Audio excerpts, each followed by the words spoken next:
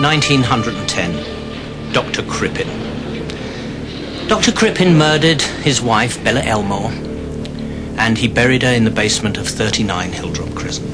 That's the shovel he used to dig up the basement, and it's pretty certain it was the same shovel used by the Metropolitan Police some months later when they dug it all up again.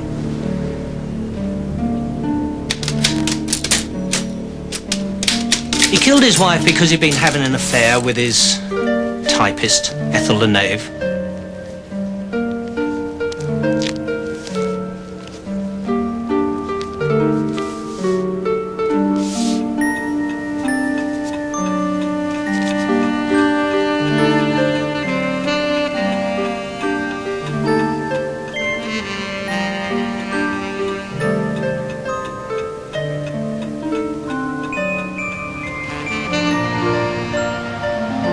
Dr. Crippen at 39 Hilldrop Crescent, Camden Town, murdered his wife, and then he left with his mistress Ethel the Knave and went over to Belgium, where he caught a boat over to Canada.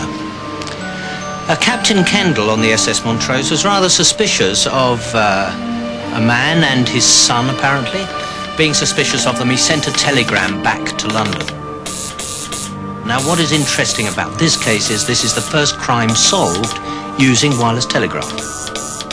Have strong suspicion that Crippen, London cellar murderer, and accomplice are among saloon passengers. Moustache taken off, growing beard. Accomplice dressed as boy. Voice, manner and build undoubtedly a girl. Both travelling as Mr. and Master Robinson.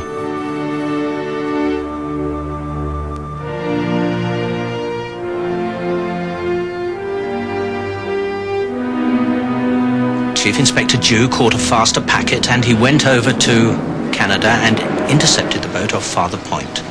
And Crippen and Ethel the Knave were brought back to this country to stand trial.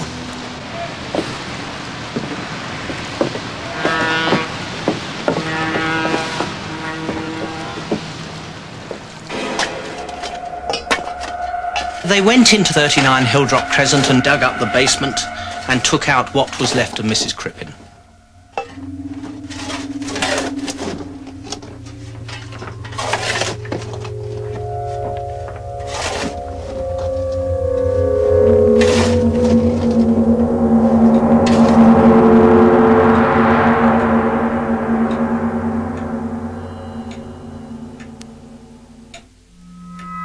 They didn't find a lot. They found some flesh samples with scar tissue on them. They found some hair, but they also found a pyjama jacket. And it was that pyjama jacket that convicted Crippen.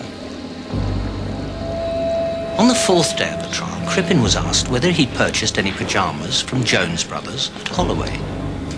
He said he had. He was asked when. He said 1905. The next witness went into the box and said Jones Brothers Holloway, as on the tiny little label on the pyjama jacket, had become a limited company in 1906, proving that Crippen was lying. At the end of the day, it was the pyjama jacket that convicted Crippen.